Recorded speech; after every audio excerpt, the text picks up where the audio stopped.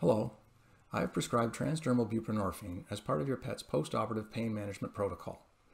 This is a narcotic paste with the active ingredient being absorbed directly through the skin.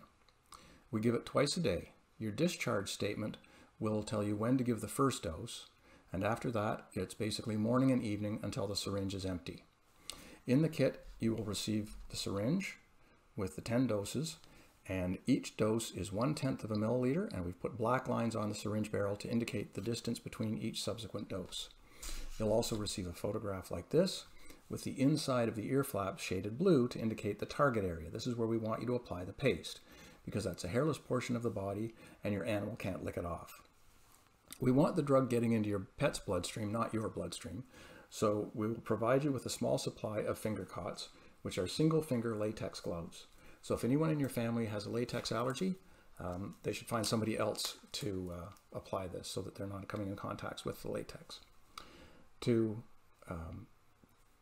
dose your pet, what you're going to do is take the syringe, remove the blue cap, extrude the dose 1/10 of a milliliter onto your finger, which should be about that amount. Put the cap back on the syringe for safety. Then rub that paste on the inside of your pet's ear flap. We generally recommend alternating sides, and because it rhymes, I say right at night. When you've finished rubbing it in, you can just roll the finger cot off and dispose of it.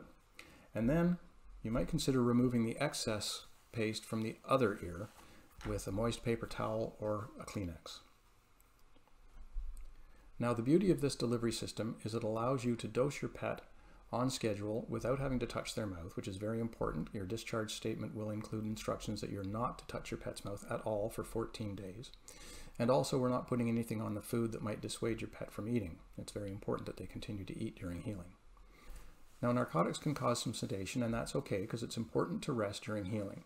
But if you feel your pet is too sedate while being treated with transdermal buprenorphine, give us a call or send an email before giving the next dose, and we may adjust the dose down or suggest that you skip a dose altogether. And as with any medications, if you have any questions or concerns about how the animal is responding to them, do please be in touch.